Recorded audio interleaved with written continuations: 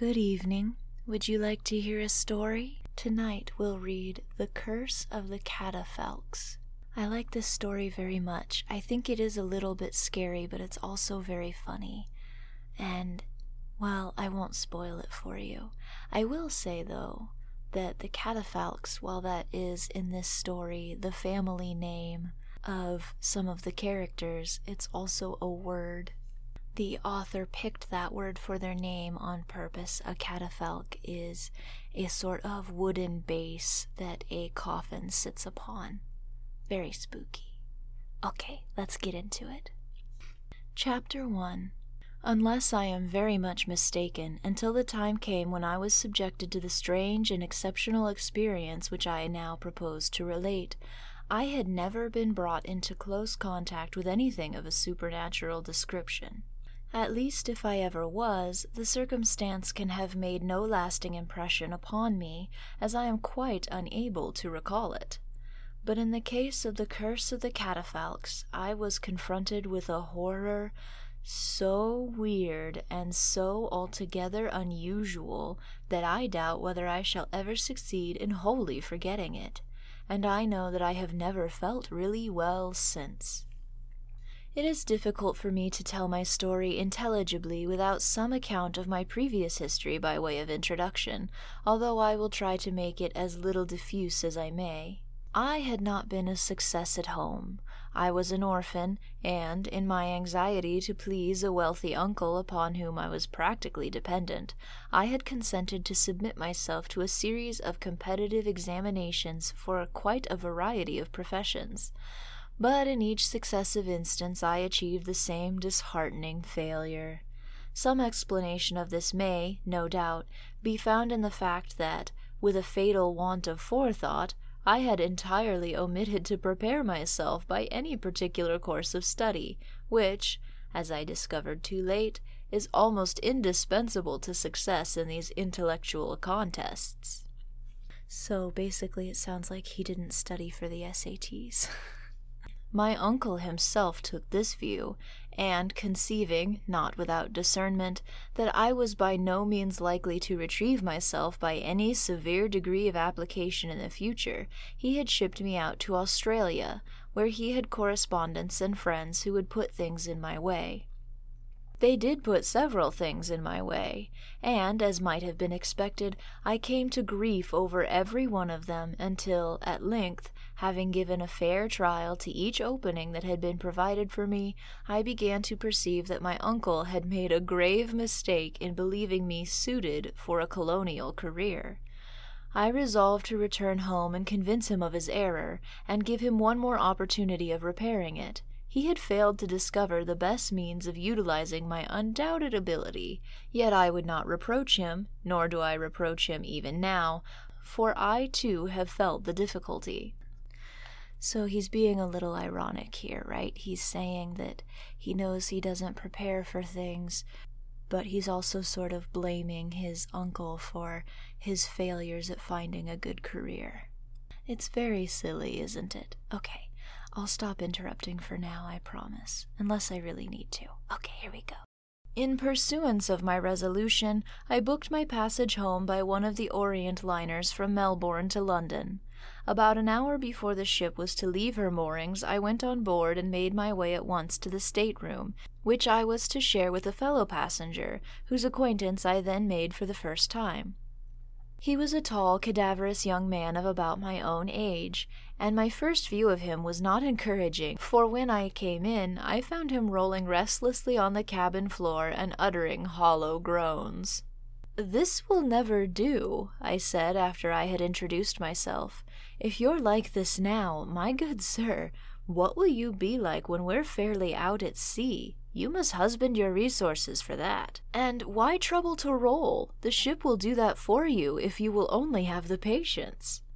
He explained, somewhat brusquely, that he was suffering from mental agony, not seasickness, and by a little pertinacious questioning, for I would not allow myself to be rebuffed, I was soon in possession of the secret which was troubling my companion, whose name, as I also learned, was Augustus McFadden.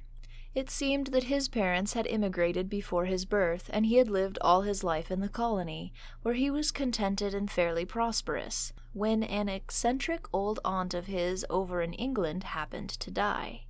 She left McFadden himself nothing, having given by her will the bulk of her property to the only daughter of a baronet of ancient family, in whom she took a strong interest.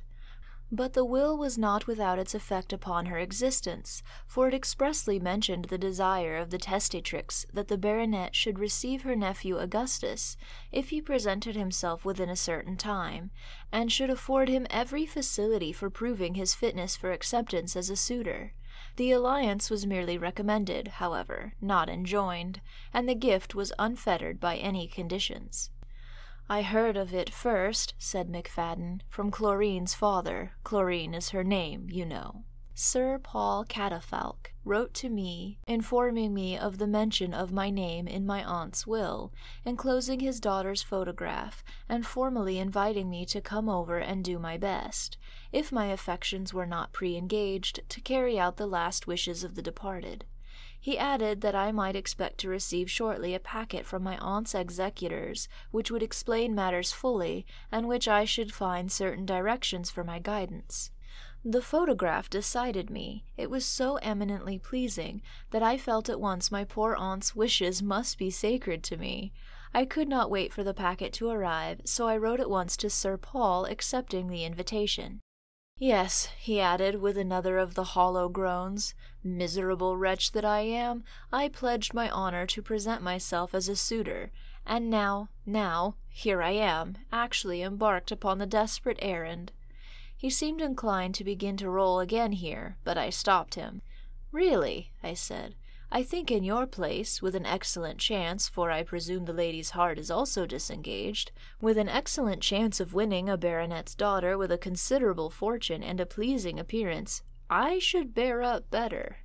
"You think so," he rejoined, "but you do not know all. The very day after I had dispatched my fatal letter, my aunt's explanatory packet arrived. I tell you that when I read the hideous revelations it contained, and knew to what horrors I had innocently pledged myself, my hair stood on end, and I believe it has remained on end ever since. But it was too late. Here I am, engaged to carry out a task from which my inmost soul recoils. Ah, if I dared but retract!" "Then why, in the name of common sense, don't you retract?" I asked. "Write and say that you much regret that a previous engagement, which you had unfortunately overlooked, deprives you of the pleasure of accepting." "Impossible," he said. "It would be agony to me to feel that I had incurred Chlorine's contempt, even though I only knew her through a photograph at present. If I were to back out of it now, she would have reason to despise me, would she not?" "Perhaps she would," I said. "You see my dilemma. I cannot retract. On the other hand, I dare not go on. The only thing, as I have thought lately, which could save me and my honor at the same time would be my death on the voyage out, for then my cowardice would remain undiscovered." "Well," I said, "you can die on the voyage out if you want to. There need be no difficulty about that. All you have to do is just to slip over the side some dark night when no one is looking. I tell you what," I added, for somehow I began to feel a friendly interest in this poor, slack-baked creature. "If you don't find your nerves equal to it when the time comes to the point, I don't mind giving you a leg over myself." Isn't that kind of him to help his roommate on the ship kill himself? See, the way that this author writes is just absurd, and that's what I think makes this story very funny. Okay, I promised I'd stop interrupting, so let's move on. "I never intended to go as far as that," he said rather pettishly, and without any sign of gratitude for my offer. "I don't care about the actually dying. If she could only be made to believe I had died, that would be quite enough for me. I could live on here, happy in the thought that I was saved from her scorn. But how can she be made to believe it? That's the point." "Precisely," I said. "You can hardly write her yourself and inform her that you died on the voyage." "You might do this, though, and go to seek her under another name, and break the sad intelligence to her." "Why, to be sure, I might do that," he said with some animation. "I should certainly not be recognized. She can have no photograph of me, for I have never been photographed. And yet, no," he added with a shudder, "it is useless. I can't do it. I dare not trust myself under that roof. I must find some other way. You have given me an idea. Listen," he said after a short pause. "You seem to take an interest in me. You are going to London. The Catafalques live there, or near it, at some place called Parson's Green. Can I ask a great favor of you? Would you very much mind seeking them out yourself as a fellow voyager of mine? I could not expect you to tell a positive untruth on my account, but if, in the course of an interview with Chlorine, you could contrive to convey the impression that I had died on my way to her side, you would be doing me a service I can never repay."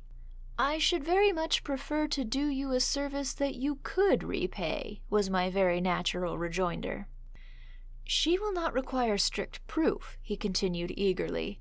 "I could give you enough papers and things to convince her that you come from me. Say you will do me this kindness." I hesitated for some time longer, not so much, perhaps, from scruples of a conscientious kind as from a disinclination to undertake a troublesome commission for an entire stranger, gratuitously. But McFadden pressed me hard, and at length he made an appeal to springs in my nature which are never touched in vain, and I yielded. When we had settled the question in its financial aspect, I said to McFadden, "The only thing now is, how would you prefer to pass away? Shall I make you fall over and be devoured by a shark? That would be a picturesque end, and I could do myself justice over the shark. I should make the young lady weep considerably." "That won't do at all," he said irritably. "I can see from her face that Chlorine is a girl of a delicate sensibility, and would be disgusted by the idea of any suitor of hers spending his last cohesive moments inside such a beastly repulsive thing as a shark. I don't want to be associated in her mind with anything so unpleasant. No, sir, I will die, if you will oblige me by remembering it, of a low fever, of a non-infectious type, at sunset, gazing at her portrait with my fading eyesight, and gasping her name with my last breath. She will cry more over that." "I might work it up into something effective, certainly," I admitted. "And, by the way, if you are going to expire in my stateroom, I ought to know a little bit more about you than I do. There is time still before the tender goes. You might do worse than to spend it in coaching me in your life's history." He gave me a few leading facts, and supplied me with several documents for study on the voyage. He even abandoned to me the whole of his travelling arrangements, which proved far more complete and serviceable than my own. And then the all-ashore bell rang, and McFadden, as he bade me farewell, took from his pocket a bulky packet. "You have saved me," he said. "Now I can banish every recollection of this miserable episode. I need no longer preserve my poor aunt's directions. Let them go, then." Before I could say anything, he had fastened something heavy to the parcel and dropped it through the cabin light into the sea, after which he went ashore, and I have never seen nor heard of him since. During the voyage I had leisure to think seriously over the affair, and the more I thought of the task I had undertaken, the less I liked it. No man with the instincts of a gentleman can feel any satisfaction at finding himself on the way to harrow up a poor young lady's feelings by a perfectly fictitious account of the death of a poor-spirited suitor who could selfishly save his reputation at her expense. And so strong was my feeling about this from the very first that I doubt whether, if McFadden's terms had been a shade less liberal, I could have brought myself to consent. But it struck me that, under judiciously sympathetic treatment, the lady might prove not inconsolable, and that I myself might be able to heal the wound I was about to inflict. I found a subtle pleasure in the thought of this, for, unless McFadden had misinformed me, Chlorine's fortune was considerable, and did not depend upon any marriage she might or might not make. On the other hand, I was penniless, and it seemed to me only too likely that her parents might seek to found some objection to me on that ground. I studied the photograph McFadden had left with me. It was that of a pensive but distinctly pretty face, with an absence of firmness in it that betrayed a plastic nature. I felt certain that if I only had the recommendation, as McFadden had, of an aunt's dying wishes, it would not take me long to effect a complete conquest. And then, as naturally as possible, came the thought, why should not I procure myself the advantages of this recommendation? Nothing could be easier. I merely had to present myself as Augustus McFadden, who was hitherto a mere name to them. The information I already possessed as to his past life would enable me to support the character, and as it seemed that the baronet lived in great seclusion, I could easily contrive to keep out of the way of the few friends and relations I had in London until my position was secure. What harm would this innocent deception do to anyone? McFadden, even if he ever knew, would have no right to complain. He had given up all pretensions himself, and if he was merely anxious to preserve his reputation, his wishes would be more than carried out, for I flattered myself that whatever ideal Chlorine might have formed of her desired suitor, I should come much nearer to it than poor McFadden could have ever done. No, he would gain, positively gain, by my assumption. He could not have counted upon arousing more than a mild regret as it was. Now he would be fondly, it might be madly, loved. By proxy, it is true, but that was far more than he deserved. Chlorine was not injured, far from it. She would have a suitor to welcome, not weep over, and his mere surname could make no possible difference to her.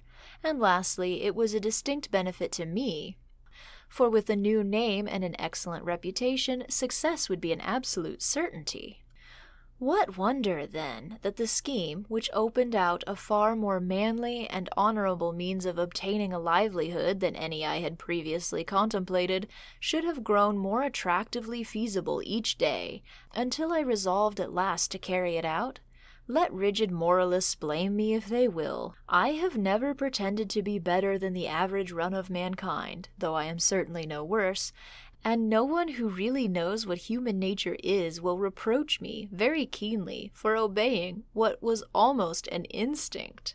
And I may say this, that if ever an unfortunate man was bitterly punished for a fraud which was harmless, if not actually pious, by a visitation of intense and protracted terror, that person was I. Sort of an ominous end to an otherwise humorous first chapter. Let's continue to chapter 2. After arriving in England and before presenting myself at Parson's Green in my assumed character, I took one precaution against any danger there might be of my throwing away my liberty into a fit of youthful impulsiveness. I went to Somerset House and carefully examined the probate copy of the late Miss Petronia McFadden's last will and testament. Nothing could have been more satisfactory. A sum of between 40,000 and 50,000 pounds was Chlorine's unconditionally, just as McFadden had said. I searched, but could find nothing in the will whatever to prevent her property, under the then existing state of the law, from passing under the entire control of a future husband. After this, then, I could no longer restrain my ardor, and so, one foggy afternoon about the middle of December, I found myself driving towards the house in which I reckoned upon achieving a comfortable independence. Parson's Green was reached at last, a small triangular open space bordered on two of its sides by mean and modern erections, but on the third by some ancient mansions, gloomy and neglected-looking indeed, but with traces on them still of their former consequence. My cab stopped before the gloomiest of them all, a square, grim house with dull and small-paned windows, flanked by two narrow and projecting wings, and built of dingy brick, faced with yellow stone. Some old scroll-work railings, with a corroded frame in the middle for a long-departed oil lamp, separated the house from the road. Inside was a semicircular patch of rank grass, and a damp gravel sweep led from the heavy gate to a square portico supported by two wasted black wooden pillars. As I stood there, after pulling the pear-shaped bell handle, and heard the bell tinkling and jangling fretfully within, and as I glanced up at the dull house front looming cheerless out of the fog-laden December twilight, I felt my confidence beginning to abandon me for the first time, and I really was almost inclined to give the whole thing up and run away. Before I could make up my mind, a mouldy and melancholy butler had come down slowly from the sweep and opened the gate, and my opportunity had fled. Later I remembered how, as I walked along the gravel, a wild and wailing scream pierced the heavy silence. It seemed at once a lamentation and a warning, but as the district railway was quite near, I did not attach any particular importance to the sound at the time.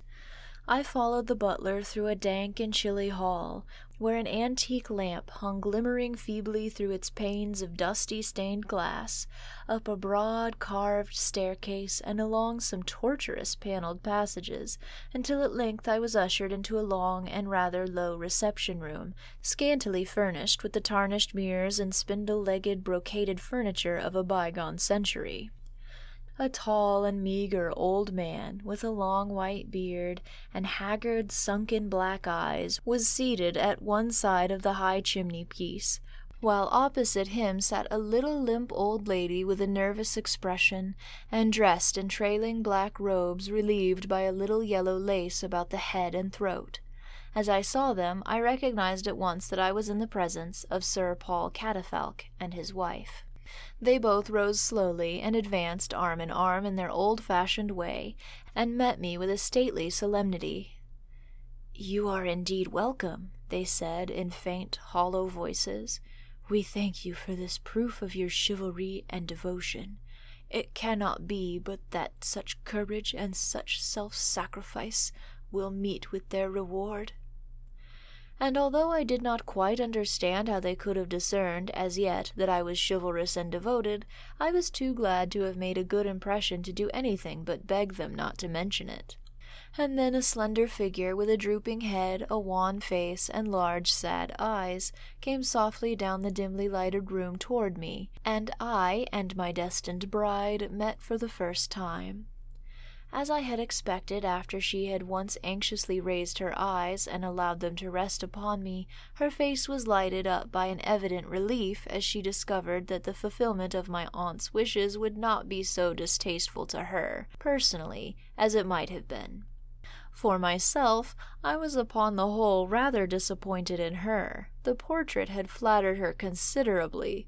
The real Chlorine was thinner and paler than I had been led to anticipate, while there was a settled melancholy in her manner which I felt would prevent her from being an exhilarating companion. And I must say I prefer a touch of archness and animation in womankind, and, if I had been free to consult my own tastes, should have greatly preferred to become a member of a more cheerful family. Under the circumstances, however, I was not entitled to be too particular, and I put up with it. From the moment of my arrival, I fell easily and naturally into the position of an honored guest, who might be expected in time to form nearer and dearer relations with the family, and certainly I was afforded every opportunity of doing so. I made no mistakes, for the diligence with which I had got up McFadden's antecedents enabled me to give perfectly satisfactory replies to most of the few allusions or questions that were addressed to me, and I drew upon my imagination for the rest. But those days I spent in the baronet's family were far from lively. The Catafalques went nowhere. They seemed to know nobody. At least no visitors ever called or dined there while I was with them, and the time dragged slowly on in a terrible monotony in that dim tomb of a house, which I was not expected to leave except for very brief periods, for Sir Paul would grow uneasy if I walked out alone, even to Putney. There was something, indeed, about the attitude of both the old people towards myself which I could only consider as extremely puzzling. They would follow me about with jealous care, blended with anxious alarm, and their faces as they looked at me wore an expression of tearful admiration, touched with something of pity, as for some youthful martyr. At times, too, they spoke of the gratitude they felt, and professed a determined hopelessness as to my ultimate success. Now, I was well aware that this is not the ordinary bearing of the parents of an heiress to a suitor who, however deserving in other respects, is both obscure and penniless, and the only way in which I could account for it was by the supposition that there was some latent defect in Chlorine's temper or constitution which entitled the man who won her to commiseration, and which would also explain their evident anxiety to get her off their hands. But although anything of this kind would be, of course, a drawback, I felt that 40 or 50,000 pounds would be a fair set-off, and I could not expect everything. When the time came at which I felt I could safely speak to Chlorine of what lay nearest my heart, I found an unforeseen difficulty in bringing her to confess that she reciprocated my passion. She seemed to shrink unaccountably from speaking the word which gave me the right to claim her, confessing that she dreaded it not for her own sake, but for mine alone, which struck me as an unpleasantly morbid trait in so young a girl. Again and again I protested that I was willing to run all risks, as I was, and again she resisted, though always more faintly, until at last my efforts were successful, and I forced from her lips the assent which was of so much importance to me. But it cost her a great effort, and I believe she even swooned immediately afterwards, but this is only conjecture, as I lost no time in seeking Sir Paul and clenching the matter before Chlorine had time to react. I think that's a pretty good image of Chlorine about to faint and he just runs away from her to go get her father's permission to marry before she can change her mind, just leaving her there swooning. Anyway. He heard what I had to tell him with a strange light of triumph and relief in his wary eyes. "You have made an old man very happy and hopeful," he said. "I ought, perhaps, even now to defer you, but I am too selfish for that. And you are young and brave and ardent. Why need we despair? I suppose," he added, looking keenly at me, "you would prefer as little delay as possible." "I should indeed," I replied. I was pleased, for I had not expected to find him so sensible as that. "Then leave all preliminaries to me. When the day and time have been settled, I will let you know. As you are aware, it will be necessary to have your signature to this document. And here, my boy, I must in conscience warn you solemnly that by signing this you make your decision irrevocable. Irrevocable, do you understand?" When I had heard this, I need scarcely say that I was in all eagerness to sign. So great was my haste that I did not even try to decipher the somewhat crabbed and antiqued writing in which the terms of the agreement were set out. I was anxious to impress the baronet with a sense of my gentlemanly feeling and the confidence I had in him, while I naturally presumed that, since the contract was binding upon me, the baronet would, as a man of honor, hold it equally conclusive on his own side. As I look back upon it now, it seems simply extraordinary that I should have been so easily satisfied, have taken so little pains to find out the exact position in which I was placing myself, but, with the ingenious confidence of youth, I fell an easy victim, as I was to realize later, with terrible enlightenment. "Say nothing of this to Chlorine," said Sir Paul, as I handed him the document signed. "Until the final arrangements are made, it will only distress her unnecessarily." I wondered why at the time, but I promised to obey, supposing that he knew best, and for some days after that I made no mention to Chlorine of the approaching day which was to witness our union. As we were continually together, I began to regard her with an esteem which I had not thought possible at first. Her looks improved considerably under the influence of happiness, and I found she could converse intelligently enough upon several topics, and did not bore me nearly as much as I was fully prepared for. And so the time passed less heavily, until one afternoon the baronet took me aside mysteriously. "Prepare yourself, Augustus," they had all learned to call me Augustus, he said. "All is arranged. The event upon which our dearest hopes depend is fixed for tomorrow, in the grey chamber, of course, and at midnight." I thought this a curious time and place for the ceremony, but I had divined his eccentric passion for privacy and retirement, and only imagined that he had procured some very special form of license. "But you do not know the grey chamber," he added. Come with me, and I will show you where it is." And he led me up the broad staircase, and, stopping at the end of a passage before an immense door covered with black baize and studded with brass nails, which gave it a hideous resemblance to a gigantic coffin lid, he pressed a spring, and it fell slowly back. I saw a long, dim gallery, whose very existence nothing in the external appearance of the mansion had led me to suspect. It led to a heavy oaken door with cumbrous plates and fastenings of metal. "Tomorrow night is Christmas Eve, as you are doubtless aware," he said in a hushed voice. "At 12, then, you will present yourself at yonder door, the door of the Grey Chamber, where you must fulfill the engagement you have made." I was surprised at his choosing such a place for the ceremony. It would have been more cheerful in the long drawing-room, but it was evidently a whim of his, and I was too happy to think of opposing it. I hastened at once to Chlorine, with her father's sanction, and told her that the crowning moment of both our lives was fixed at last. The effect of my announcement was astonishing. She fainted, for which I remonstrated with her as soon as she came to herself. "Such extreme sensitivities, my love," I could not help saying, "may be highly creditable to your sense of maidenly propriety, but allow me to say that I can scarcely regard it as a compliment."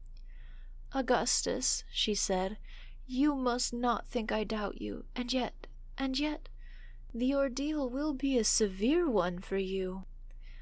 "I will steel my nerves," I said grimly, for I was annoyed with her. "And, after all, Chlorine, the ceremony is not invariably fatal. I have heard the victim surviving it, occasionally." "How brave you are," she said earnestly. "I will imitate you, Augustus. I, too, will hope." I really thought her insane, which alarmed me for the validity of the marriage. "Yes, I am weak, foolish, I know," she continued. "But oh, I shudder so when I think of you, away in that gloomy grey chamber, going through it all alone." This confirmed my worst fears. No wonder her parents felt grateful to me for relieving them of such a responsibility. "May I ask where you intend to be at the time?" I inquired very quietly.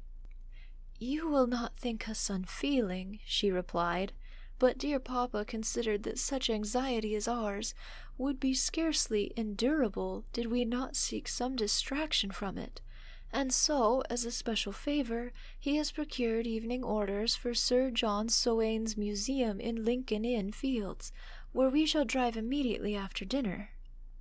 I knew that the proper way to treat the insane was by reasoning with them gently, so as to place their own absurdity clearly before them. "If you are forgetting your anxiety in Sir John Soane's museum, while I cool my heels in the Grey Chamber," I said, "is it probable that any clergyman will be intended to perform the marriage ceremony? Did you really think two people could be united separately?" She was astonished this time. "You are joking," she cried. "You cannot really believe that we are to be married in the Grey Chamber?" "Then will you tell me where we are to be married?" I asked. "I think I have the right to know. It can hardly be at the museum." She turned upon me with a sudden misgiving. "I could almost fancy," she said anxiously, "that this is no feigned ignorance. Augustus, your aunt sent you a message. Tell me, have you read it?" Now, owing to McFadden's want of consideration, this was my one weak point. I had not read it, and thus I felt myself upon delicate ground. The message evidently related to business of importance which was to be transacted in this Grey Chamber, and as the genuine McFadden clearly knew all about it, it would have been simply suicidal to confess my own ignorance. "Why, of course, darling, of course," I said hastily. "You must think no more of my silly joke. There is something I have to arrange in the Grey Chamber before I can call you mine. But tell me, why does it make you so uneasy?" I added, thinking it might be prudent to find out beforehand what formality was expected from me. "I cannot help it. No, I cannot," she cried. "The test is so searching. Are you sure that you are prepared at all points? I overheard my father say that no precaution could safely be neglected. I have such a terrible foreboding that, after all, this may come between us." It was clear enough to me now. The baronet was by no means so simple and confiding in his choice of son-in-laws as I had imagined, and had no intention, after all, of accepting me without some inquiry into my past life, my habits, and my prospects. That he should seek to make this examination more impressive by appointing this ridiculous midnight interview for it was only what might have been expected from an old man of his confirmed eccentricity. But I knew I could easily contrive to satisfy the baronet, and with the idea of consoling Chlorine, I said as much. "Why will you persist in treating me like a child, Augustus?" she broke out almost petulantly. "They have tried to hide it all from me, but do you suppose I do not know that in the Grey Chamber you will have to encounter one far more formidable, far more difficult to satisfy than poor dear Papa?" "I see you know more than I thought you did," I said. "Let us understand one another, Chlorine. Tell me exactly how much you know." "I have told you all I know," she said. "It is your turn to confide in me." "Not even for your sweet sake, my dearest," I was obliged to say, "can I break the seal that is set upon my tongue. You must not press me. Come, let us talk of other things." But now I saw that matters were worse than I had thought. Instead of the feeble old baronet, I should have to deal with a stranger, some exacting and officious friend or relation, perhaps, or, more probably, a keen family solicitor who would put questions I should not care about answering, and even be capable of assisting upon strict settlements. It was that, of course, they would try to tie my hands by a strict settlement, with a brace of cautious trustees, unless I was very careful. All I should get by marriage would be a paltry life interest contingent upon my surviving my wife. This revolted me. It seems to me that when law comes in with its offensively suspicious restraints upon the husband, and its indelicately premature provisions for the offspring, all the poetry of love is gone at once.